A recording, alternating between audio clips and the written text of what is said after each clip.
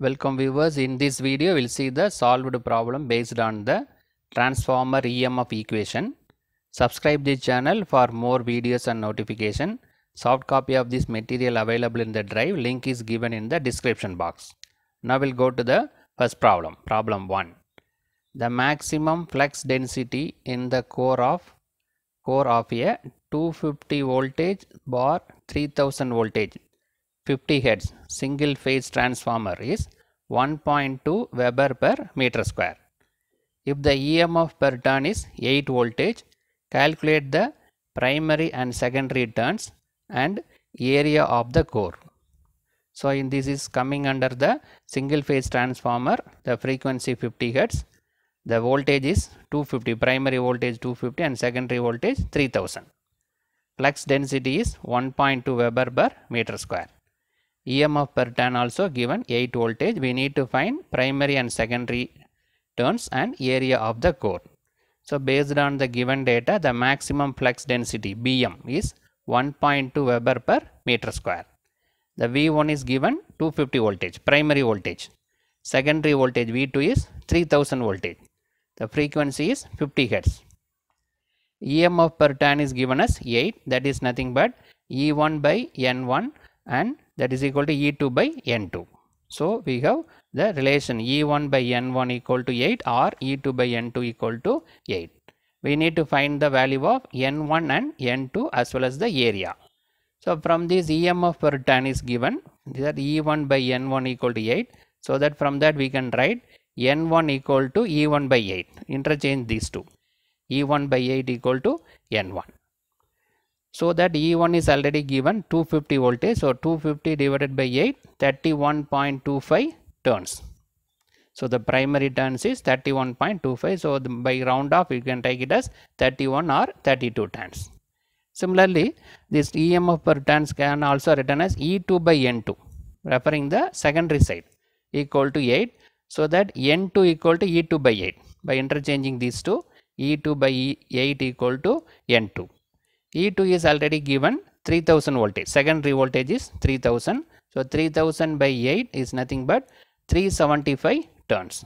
So the number of turns available in the secondary is 375. Now we'll go to the area. We need to find the area of the core.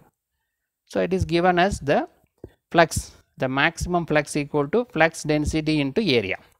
That is the flux density equal to flux by area. From that flux equal to flux maximum flux density into area.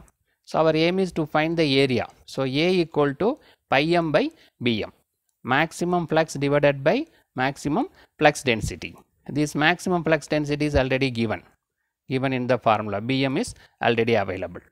But we need to find the pi m value. The flux is not given. So from pi m and Bm we can calculate the area. So now we will see how to find the pi m, maximum flux. So we know that the EMF induced in the primary is given as the one more formula available, E1 equal to 4.44 F pi m into N1. EMF induced in the primary. This F is the frequency, pi m is the maximum flux, N1 is the number of turns available in the primary winding. So in this all the values are available. E1 is available, pi available, N available. So from that we can find the pi m value by rearranging this pi m. That is this all these parameters are brought in the denominator. So pi m equal to E1 divided by 4.44 F into N1. Right? These terms are brought in the denominator. So the E1 is 250 voltage and 4 divided by 4.44, F is 50 and N1 is given as 31.25. That's we calculated. The primary number of turns, primary turns N1 we calculated 31.25. So by simplifying this, what we got 0.036 Weber. So the maximum flux pi m equal to 0.036 Weber. Now we got this pi m value as well as Bm value already given, pi m value also calculated, so that we can easily calculate the area of the core. So area of the core A equal to pi m by Bm. Pi m is 0.036, just now we calculated. Divided by Bm is given 1.2. So by simplifying this, what we got 0.03 meter square. So area of the core is 0.03 meter square.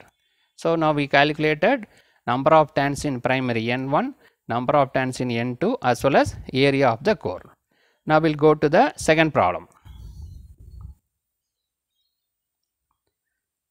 A single phase transformer has 500 turns in primary, 1200 turns in secondary.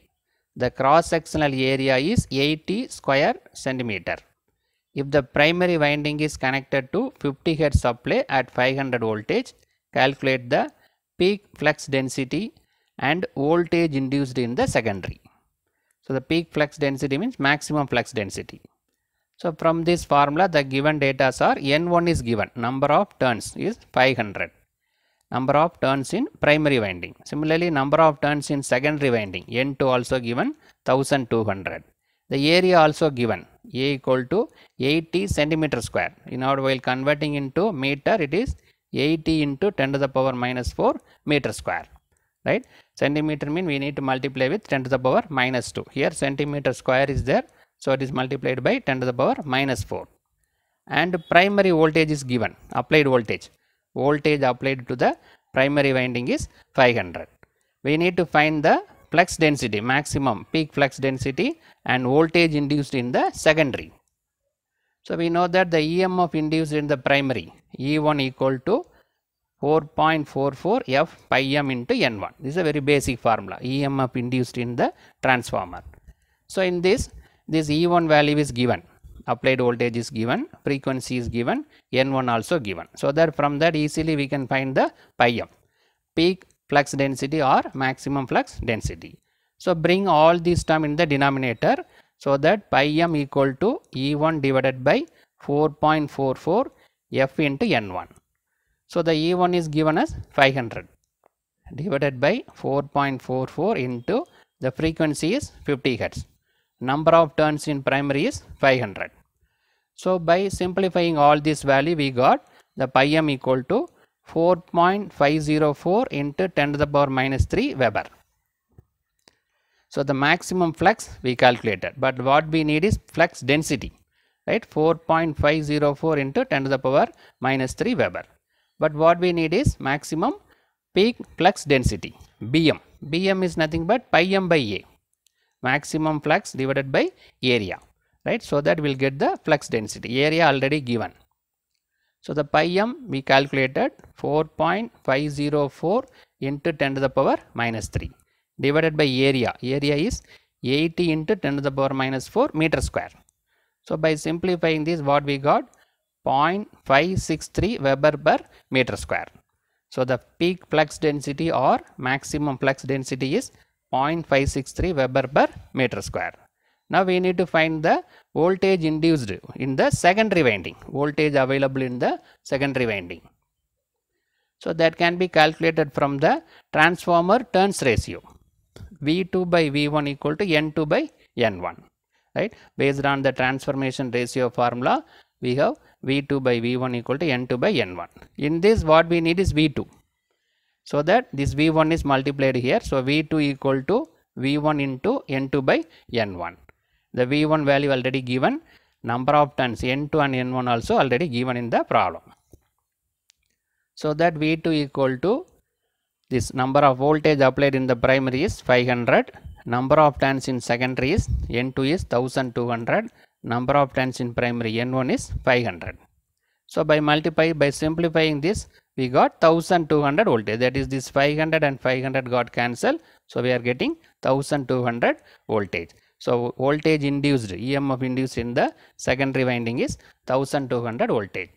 So we calculated the peak flux density or maximum flux density and voltage induced in the secondary winding.